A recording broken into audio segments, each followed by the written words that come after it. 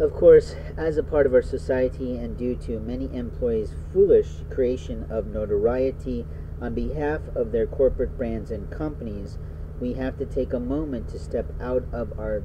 prospecting capabilities as a performer and producer within a company to talk about the immoral and illegal acts of employees. The immoral and illegal act of an employee is an employee who spouts off if they get insulted, either unintentionally, which is usually the case, or intentionally by a customer in the store. An employee that spouts off out of feeling insulted by how they're treated is a foolish employee, because at that moment of time they're choosing their own selfish nature over the professionalism that is required in any industry to offer consumers a little extra grace, who might be having a bad day or might have interpreted correctly or misinterpreted incorrectly your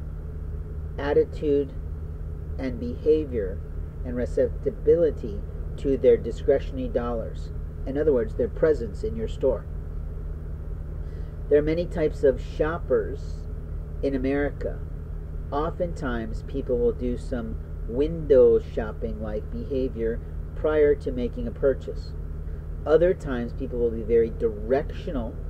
in your store and know exactly what they're coming there for because they already did their research at home in their free time, in their pajamas, overnight, whatever, to find the best place for them to purchase from you and more. But sometimes we have people that really have not understood what your store is about, and they want to explore the store to make notes for their life purchases or their projects in business that gives them an idea of what you carry, what brands you serve, because you're serving other corporations in those moments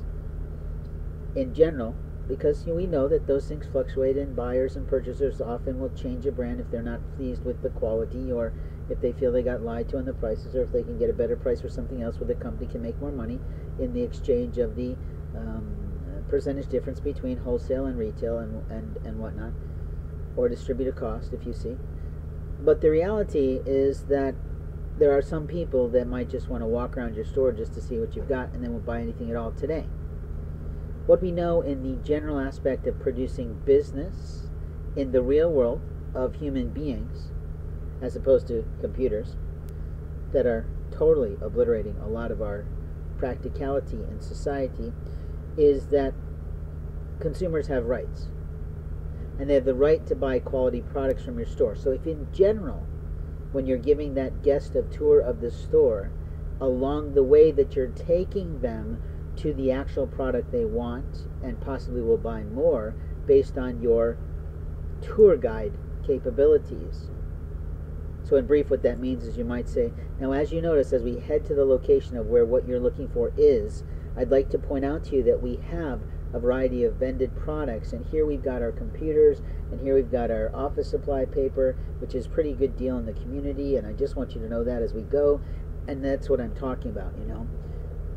But what I'm getting to is the presumption is that you know what you should do and shouldn't do in talking to a consumer, regardless of what they look like, regardless of what they feel like to you, regardless of what they smell like. And when sometimes that can be hard when you have foreigners who have really crazy ways that they produce their cooking in their kitchens and have garlic smells or out of their smells or whatever. Or maybe you've got a gentleman who's elderly who has incontinence and doesn't know that they pissed their pants because of how the mind works at that age and stage. But the reality is you have to be willing to be mature enough to recognize all the incredible relationships going on at that exact moment in time.